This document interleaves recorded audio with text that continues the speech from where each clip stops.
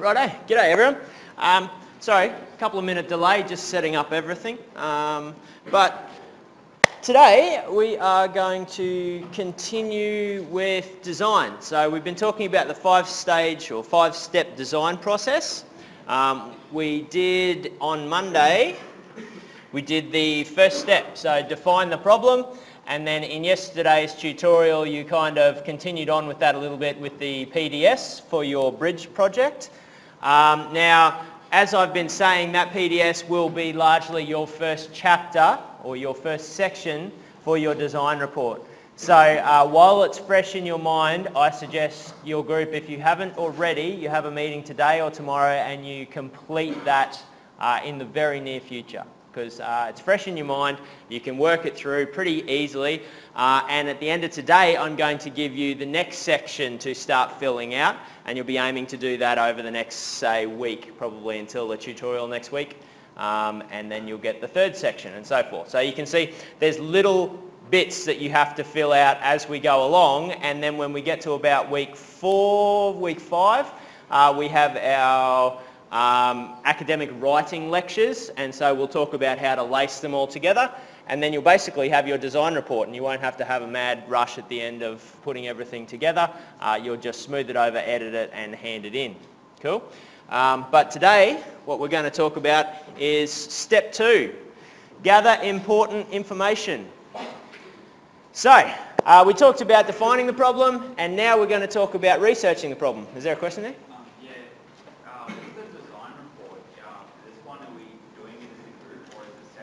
It is a group report. This report will be a group report. The next report will be a group report as well. You submit one report for your entire group. I said to a couple of the sessions in the tutorial yesterday, this design report and this design build, your group will get the same mark assuming that your group is all present. All right, so if you've lost a group member, obviously they don't get a mark. But fundamentally, if all of your group is there, you get the same mark for this one. On the next one, you will need to fill out timesheets about how much time you actually committed to the project, etc., and your mark will be based on that. All right. Mainly because in this one, you guys are doing a lot of the work in tutorials. You should all be there, etc., so you should largely have contributed the same amount of work to this project. The second project is going to be largely in your own time. We're going to give you the project. You're going to be expected to go through the same process you've gone on the first project, but you do that independently as a group, okay? And so that's why we get you to fill out timesheets, because that's when everything goes pear-shaped and people disappear and stop working, and some people put in heaps of hours and some people put in not very much. So you guys need to manage your group time throughout that process, and you will get the mark that you deserve for the amount of work you put into it, okay? Sweet. All right, well, so today, as I said, we're going to talk about step 2, which is basically the research phase in design. Why do you reckon we need to do research in design?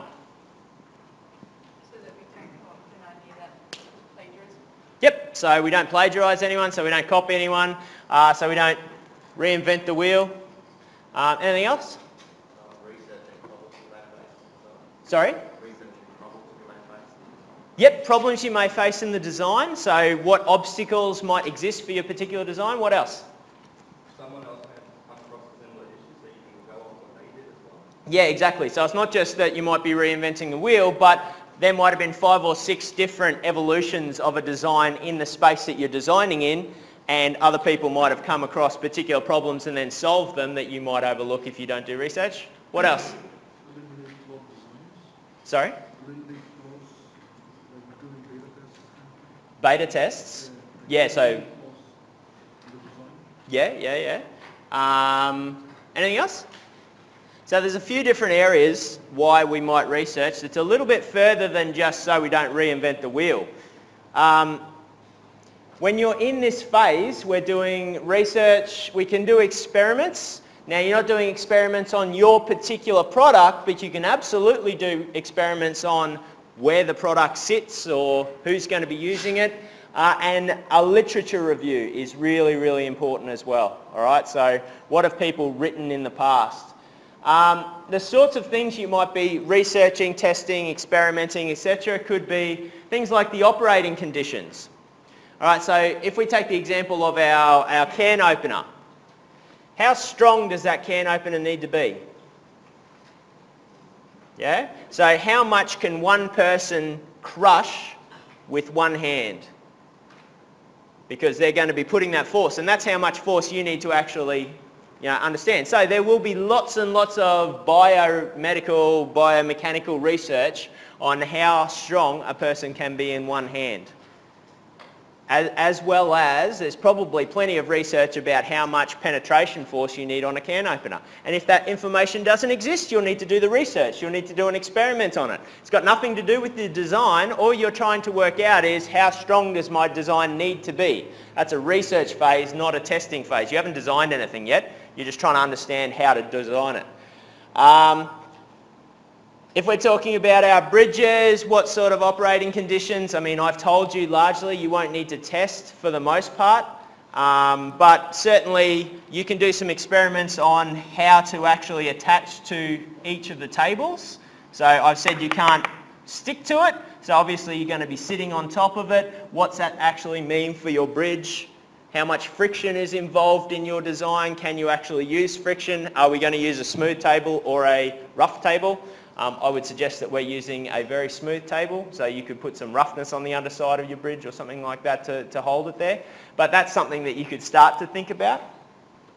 But every single design that you do, you'll need to understand the operating conditions, and oftentimes that could be research or testing to actually work out whatever condition it is going to be. If you're building a building, you need to understand is it likely that there's going to be cyclones? Is it likely that there's going to be earthquakes? That kind of stuff, right? When we're doing literature review, you're looking up journal papers, but you're also looking up patents, because patents will stop you getting sued if you're designing a product. Books, plenty of books around. Codes of practice and AS or ISO standards. So everyone know what an AS or an ISO standard is? Alright, so AS standard is an Australian standard. The Australian government has signed off on many thousands of standards for everything from welds to shafts to electronic components to how you do a technical drawing. There are thousands and thousands of Australian standards, and ISO is the international version of that. So there's many, many, many more international standards. Some of those Australia's come and said, all right, we want to customise that for the Australian sort of legal atmosphere or the Australian conditions or whatever. So ISO and AS standards, you can get both of them or one of them for particular areas. So you've got to do a search of those, because they'll tell you how to design and what sort of things your design needs to actually adhere to in terms of safety. And existing products at market, obviously. If you're designing something, you want to understand what other people have designed in the past. Where might you find journal papers? Does anyone know? Where? Okay, library. Yeah. So we've got lots of journal papers in the library. They're largely reducing the amount over there.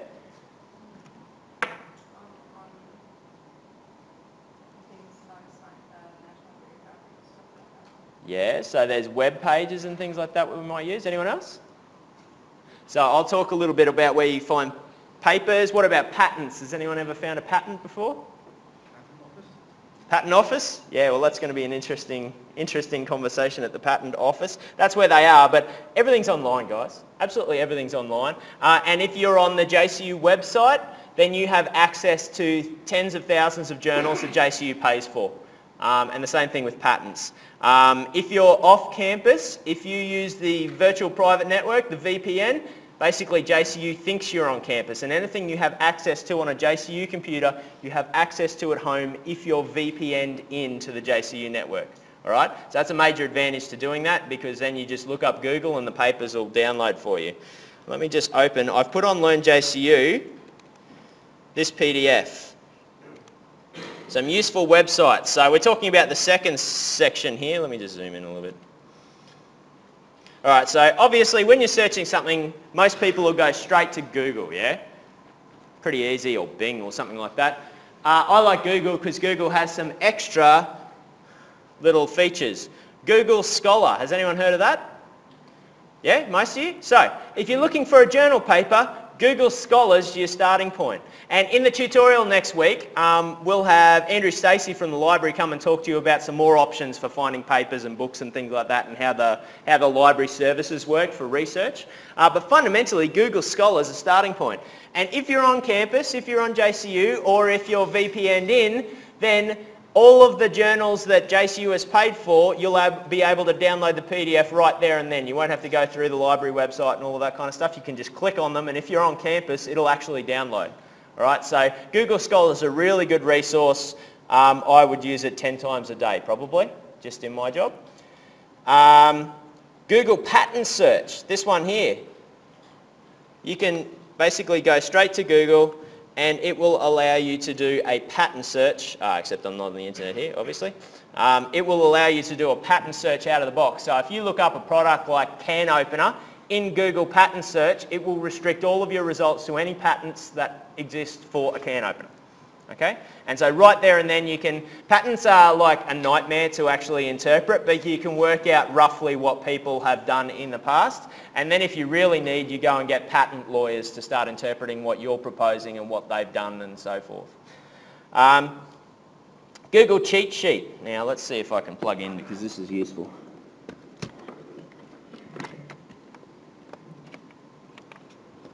Oh, no.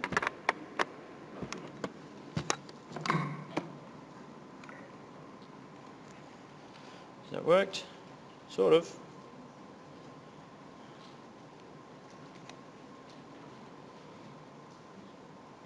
Okay, so Google Cheat Sheet is a whole list of different cheats for Google, funnily enough. Alright, you guys may know a lot of these, may not. Obviously, most people will know quotes. Yeah, so if you put actual quotes around your search, it will come up with that exact phrase rather than just any combination of those words. That's very useful. Most of you should be across that. Things like the minus I find very, very useful, right? So basically, if you do a search and you get the first 5 pages of being something that uses that word but slightly different, you can put the minus, add the minus and that word to your search, and it will remove all of those results from your search. So if I look up tanks and I'm wanting water tanks, not military tanks, and I get a whole bunch of pictures of military tanks in Google Images, then I can put minus military or minus army or something like that. It'll remove a lot of those from the search. Now that's a pretty silly, you'd say water tank or something like that. That's just an example of where you can start using these cheats to actually refine your search. Because Google skills are one of the best skills you can have very early on.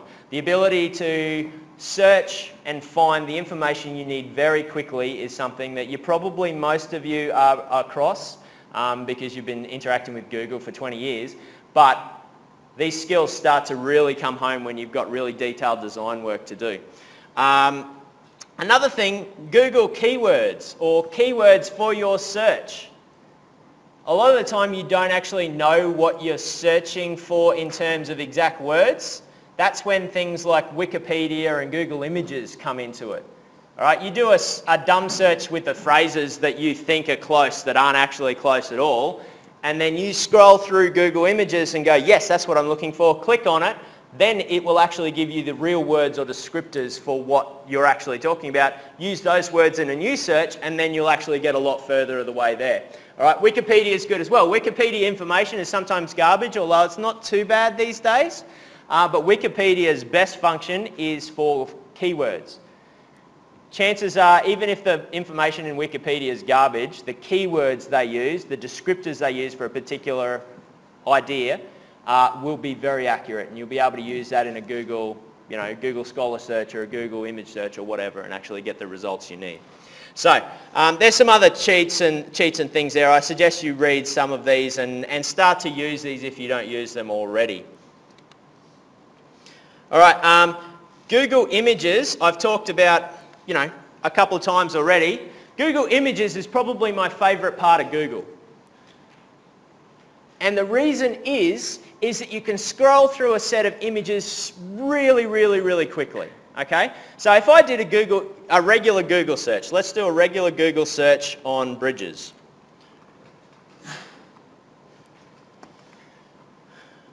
All right, so let's do a regular Google search on first year engineering bridge competition. Right? Okay, directly our projects, spaghetti bridge, project. All right, so forgetting about the fact that the images are there in the center, I'll scroll through there and I don't really know whether any of that's really useful to me, and I can probably spend a day just going through all the Google pages, clicking on things, trying to work out what's useful. If I take that exact same thing and put it in Google Images, that's what I get. Yeah? And so now, instead of having to click on a page and see whether it's even remotely relevant to me, I can scroll through this and see hundreds of designs of first year engineering bridges that are examples of what I might be trying to do in my project. And if there's one you really like, that's when you can click on it and then follow it through to the website and see what they did and see what sort of structures and all of that kind of stuff. All right? Google Images is a brilliant tool because we are visual people, most of us, and we scroll through visual images very quickly, and we scroll through text very slowly. And also, if you look at how many results per page there are in an image search, it's many, many more than are per page in a regular web search. Yeah? So for most of what I do, I'll at least look at a Google image search first, just to see if there's anything that I think might be appropriate. And then you dig down deeper and you use it for keywords or you use it to find websites or whatever. So Google Images is going to be very useful for you guys, particularly in this first project. Let's have a look at centrifugal pumps, because that's what you're going to do in your second project. Who knows what a centrifugal pump is? Some of you? Who knows how one works? Less of you? Good. You'll know very well by the end of the year, semester. All right, Google image search. Many, many pictures of pumps, lots of pictures with arrows that explain the way things go and so forth. So obviously you're going to be finding textbooks and all sorts of papers, and I'm going to be explaining how they work and all sorts of stuff for the centrifugal pumps. Google image, really good starting point as well to, what is an impeller? What is the housing? Which direction does the impeller go in? All of that kind of stuff. So it's not just for finding cute pictures of cats. It is a really useful scientific resource as well. Cool? All right, what else have I got here?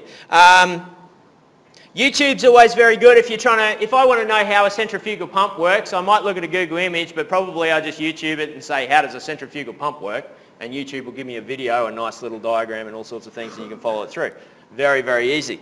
Wikipedia, as I said, is mostly useful. It's much more useful these days than it was in the first early days of Wikipedia, because they got lots of moderators. But for the most part, it's good to get you about sort of 25 to 50% of the way there in terms of information, and then you can dig down into their references and keywords and so forth. TED Talks. TED Talks can be useful if it's a particular area that's applicable. Look for books on Amazon and Google Book. And then once you find the book, because those resources are very good, then you can go to the JCU library website and see whether they actually have that book, or you might be able to find a free version of it somewhere, or if you really need it, you can buy it somewhere. But those search engines are very powerful. I use a thesaurus a lot also, particularly when I'm writing. We'll talk a little bit about technical writing, but oftentimes there's a word that I'm trying to use that will replace 3 or 4 words, and if I can't think of it, then I can normally come up with a dumb word that doesn't fit that means the same thing, and then back it out of a thesaurus, okay? And if you're doing a Google keyword search as well, if you're trying to find the right keyword for what you're trying to explain, a thesaurus can help out in that circumstance as well, okay? So these are very useful tools. The other stuff that I have in this PDF is up the top here, and many, many universities, not just MIT, offer all of their lecture notes for free online. But MIT, and here we have, if I clicked on mechanical engineering, because I'm a mechanical engineer, this goes to the front page of every single course in mechanical engineering that MIT has offered in the last 4 or 5 years. And if I was to scroll down here, there they are. All right, pages and pages and pages. And if I was to click on one, let's say engineering dynamics. I click on that. Oh, no, not that link. Hang on.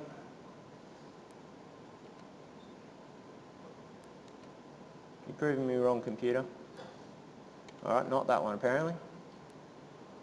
Oh, view course, there we go, that's what I'm doing wrong. All right, course home, syllabus, video lectures, readings, MATLAB sessions, assignments, exams. All of the course content is there. Okay? So in terms of what we were talking about studying the other day, I'm talking about try and find alternate sources of the information in your study session, because just watching the same lectures again might not be as useful as watching someone else's lecture on the same topic. Every single MIT course and every single branch of engineering that we study, as well as maths and physics. So if you're having an issue with algebra, they'll have an entire maths course on algebra, including lecture notes that you can follow through. Okay, so this is a brilliant resource that you can use, and it's in the PDF that I've put on today's lecture and Learn JCU for every discipline and maths and physics, and you guys can search out the Harvard equivalents and the Princeton equivalents and all the rest of it, because they all offer free stuff as well. Okay, but I thought I'd highlight that because it's very important that you guys understand what's out there to allow you to actually find extra information that you might not get, or that might help you out in a different way than what you're getting from your lecturers. All right, so that was a bit of a departure, but it was all around online sourcing of information, and that's what you're going to be doing in this phase of the design project. You're going to be finding as much information on these bridges as possible, and I'm going to give you a template with all of the information you need to find at the end of this lecture. The importance and the potential benefits of the research, some of them are here. So the first one, what has and hasn't worked before, so we talked a little bit about that. What's missing or needed, so if you're coming up with a new product, it's no good just producing the same thing that everyone else has produced in the past. What haven't they done or covered that you might be able to distinguish your company or product by? You will accelerate the development and have a useful starting point, because you don't want to reinvent the wheel. You don't want to spend 6 months just trying to come up with something that has already been designed and works perfectly well somewhere else. So you are going to accelerate that design process by seeing at least a starting point. And I'm not saying steal someone else's stuff. I'm saying if you understand how it's designed everywhere else, then you can understand how it's designed in your own product. So if you're designing a car, you don't reinvent the wheel, and which side do we put the steering wheel on, and do we have pedals or do we have hand controls, and does the brake go on the left or the right? You don't have to redesign all of those things. You know full well where those things go in your car. It's a much more refined area for change if you're designing that. Benchmarks and data for analysis and testing. This is an important one, right? So when I get to about step 4, we're going to be talking about analysing your product. And it's no good analysing your product if you don't know what the actual forces and conditions on your product or design or, massive machine in a mine. If you don't know what that loading actually is, then you don't know what to test. And that loading is found in the research phase. All right, so you need to find all of that information right at this front phase. What analysis procedure might you apply? So there will be plenty of people that have analysed similar things to what you're doing.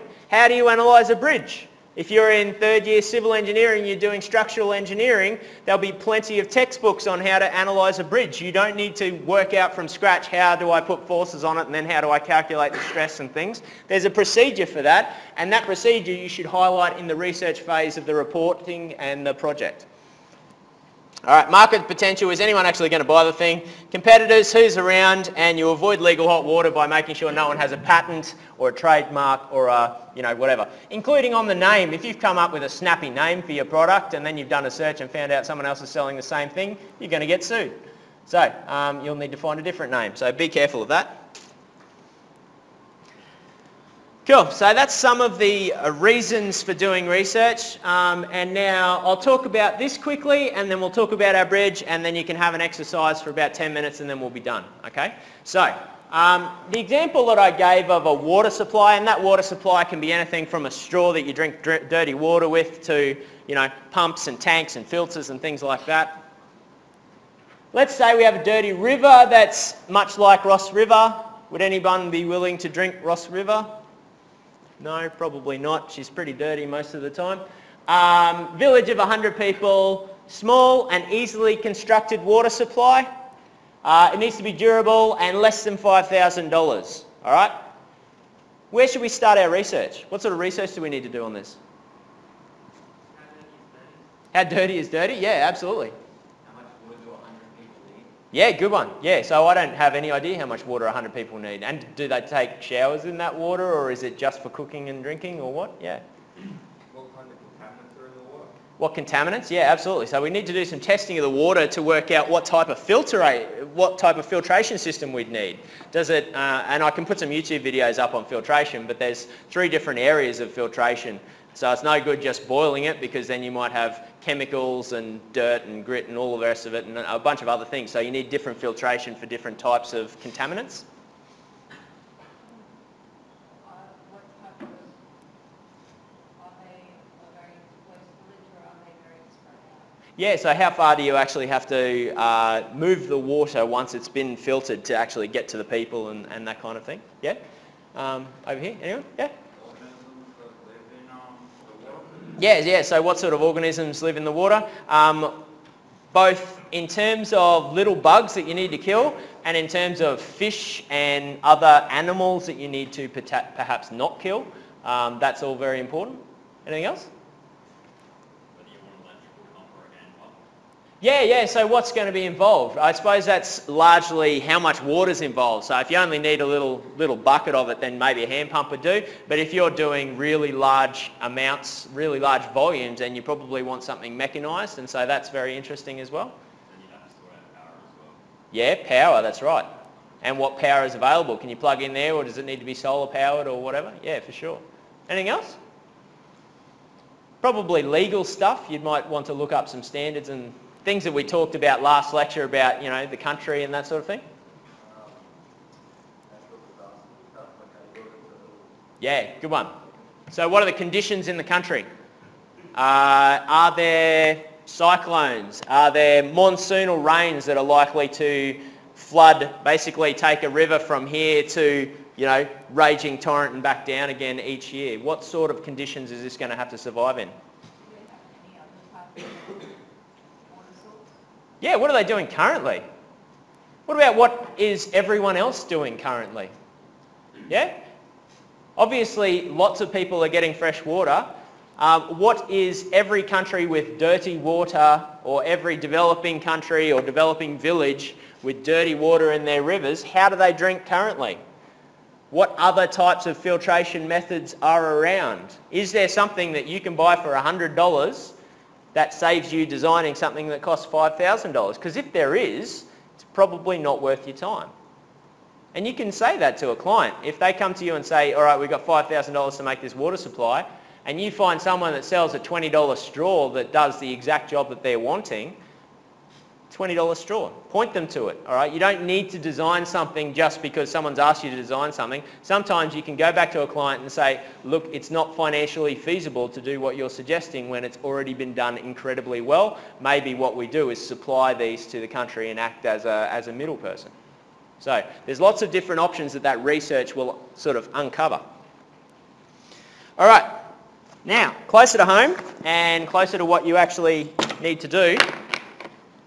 What might you need to know in terms of the bridge project? What sort of research? How high is the table off the ground? High is the table? Of table? Yep. So the table itself is going to be a standard type of lecture table, unless I build a box, but I don't think I'm going to build a box. Basically, I need enough room to hang the weights under it, and that's it. Okay. So in terms of that, height of table, the main implication there will be your 50mm sag. You can build down below the line of the table if you want. I don't mind that, so long as, let's put a limit on it of 250 mils. All right, you can go 250 mils below the line of the table. So 250 millimeters below this line. So for example, if you wanted to do something like this, you know, that kind of thing in your structure or whatever, this distance here, you can go down, so 250 mils. 25 centimetres? Yeah, so about that far, if you have to. But I don't advise it, it's probably not the best design. But, so that's the range that you're going to live in. What else might you need to know about the bridge? The gap you're spanning? Yep, so I've told you that. The span is 1 metre. What else? Something that you need to get from research. That's a shape to build a bridge with? Yeah, thank you. Structure.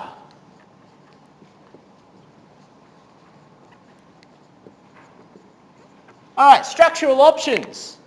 Obviously there are structural options. You're going for the lightest bridge possible, so you're not just going to put a heap of material there. What you're actually going to do is try and optimise your structure. It seems silly to start from scratch, so doing some research on that will be very useful. Anyone else? Design ideas? Yeah, so design ideas kind of comes under that, but in terms of, so your structural options is your broader picture, and then design ideas might be examples of other people doing in the past, like the website that I showed before. And maybe inspiration. All right, what else? Materials.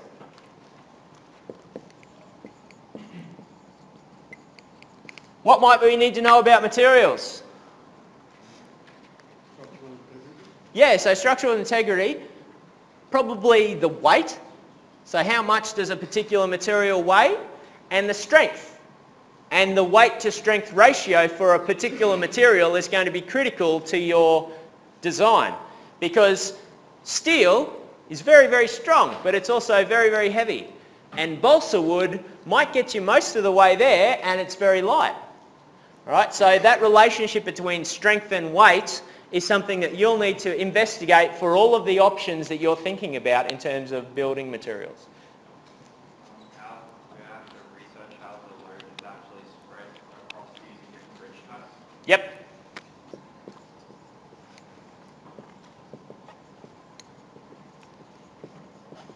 Load distribution. So if I'm loading this at an eyelet at the centre, that is a very point load, which is very bad for a bridge. And so you need a structure that allows that singularity, that point load, to be then evenly distributed through the structure and then through the piers. All right? So when we're actually looking at bridge types, you need to be thinking about, and what we're actually going to do right now, funnily enough, is exactly that. Look at structural options and think about load paths. Anything else that anyone can think of? How much we have to spend on the bridge? Yep. Cost. All right, so you guys are self-funding this. I'm quite happy for you to spend $10 on a bridge. People get enthusiastic and spend lots of money on these projects if they care about them. But for the most part, I'm happy for you to make this out of rolled up paper. And you should be able to get a ream of paper and some sticky tape and glue and make that strong enough to carry about 15 kilos. Fundamentally, if you get your structure right, that will be very, very light. Last year we did tank stands and they had to make it out of paper, and the only fixing they could use was sticky tape. And again, we were optimising weight, and the group that won the competition for lightest tank stand, it was 30 centimetres, so it had to be 30 centimetres off the ground. They held a bucket that was 20 kilos of water, and their tank stand was 46 grams. And that was paper and sticky tape and nothing else. Okay, so you can do this very, very cheaply with a very good material like paper. Or you can use balsa wood, which might cost a bit more. You can get more complicated than that, but I'm not asking you to. That's up to you. But when you're looking about these materials and strength to weight ratios, and what I've got in the document that you have to fill out, it's strength, weight and cost. Because then you need to balance strength, weight and cost and decide which one you're going to actually test with. Because, you know, carbon fibre is a brilliant material. It's also incredibly costly. All right? I don't expect you guys to make a carbon fibre bridge. All right? Anything else? So along the lines of load distribution, what sort of eyelet might you actually use? Are you going to build your own, or are you going to buy the $2 one from Bunnings that I put a link for? And then if you're bolting on, what does the actual structure where you're bolting to look like? Do you just have a little platform between two bars and bolt on that? Because that's probably just going to tear itself out, because all of that weight's going through that one point. So it's not about having a strong bridge and then a really weak eyelet. The eyelet is the game. The bridge's entire function is to hold that eyelet up. And so how does the structure and how do you actually incorporate that into the design? Okay, so that might be the last one.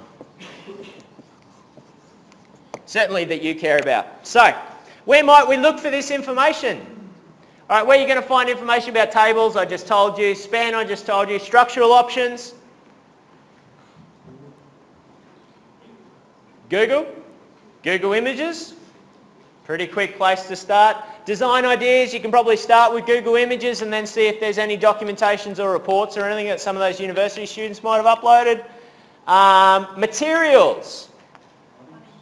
Bunnings, yeah, so you can work out what your material options are at Bunnings. Material strengths and things you're still going to want to do a Google search on. Maybe find papers, maybe find material suppliers will tell you what the strength is for ply and steel and aluminium and all the rest of it as well, and what the density of things are. Wikipedia is always very good for density of things. All right, so there's various areas there. Load distribution, you're going to have to think a little bit about the way load works and maybe do some experiments, or at least think about what free body diagrams actually are. Has anyone heard of free body diagram yet? No, you guys haven't done that yet, but that's all right. We'll talk a little bit about it when we talk about experiments. So there's various places you can look for this information. Textbooks are always good as well.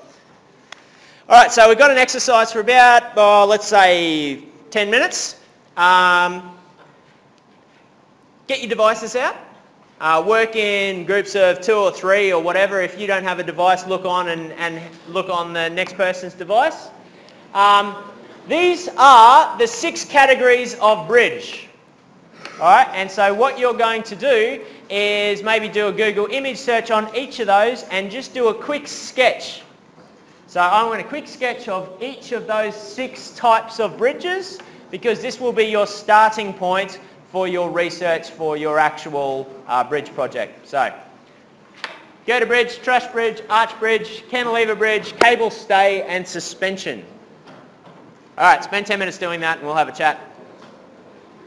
Alright, so hopefully everyone's got at least a couple of pictures. You guys would have gone through a Google image search. You see that Google Images is pretty quick and easy to use. Obviously everyone's familiar with that.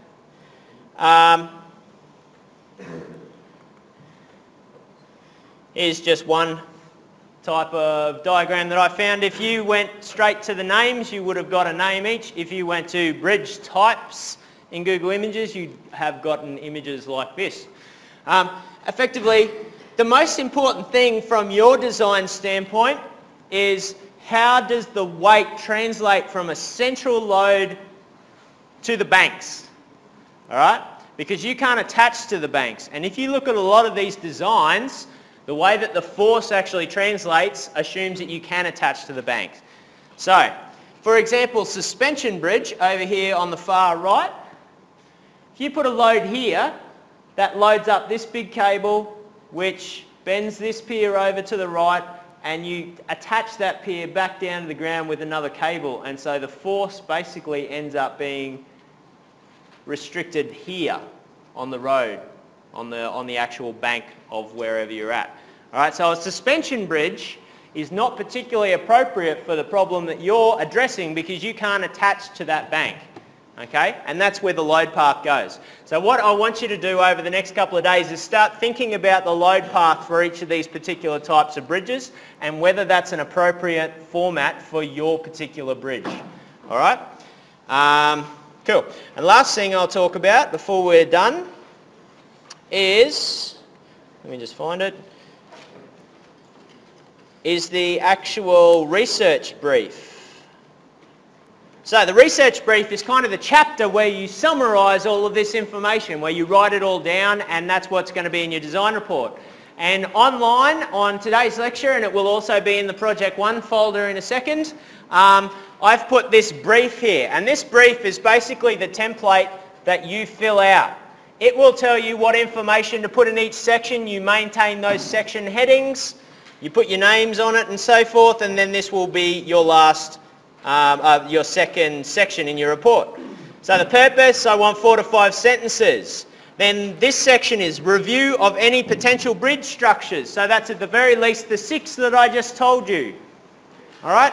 And you're going to talk about the type of bridge, give me an image or a drawing, discuss how a central load is carried by the bridge, as in where does the load go, and then discuss on the pros and cons within the context of this design project. Okay? So you can basically take what you've done and then just flesh it out a little bit. The next section is on review of potential material for the bridge, and that's the stuff I was talking about, strength to weight, cost, how available is it, that kind of stuff. And there's some dot points there you can follow.